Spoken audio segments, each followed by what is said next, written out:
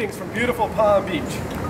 Turns out that not one, but two call-outs have occurred this week for this whole ALS Ice Bucket Challenge.